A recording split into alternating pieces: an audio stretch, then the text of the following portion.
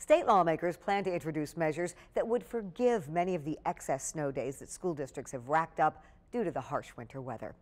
Because of the unusually high number of snow days over the last few weeks, several high school sporting events have also been canceled. Well, now athletic directors are scrambling to reschedule those events before the winter sports season ends, and there are only a few weeks left to do that. In some cases, regular season games may have to be made up during state tournaments. Local games can be played up until the end of the state tournament in most sports.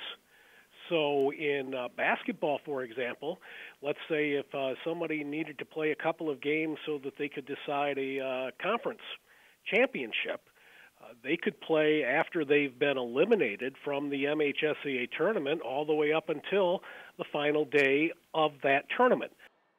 The last scheduled event for the winter sports season is the girls' state basketball tournament, and those finals will be held March 23rd at Calvin College's Van Noord Arena.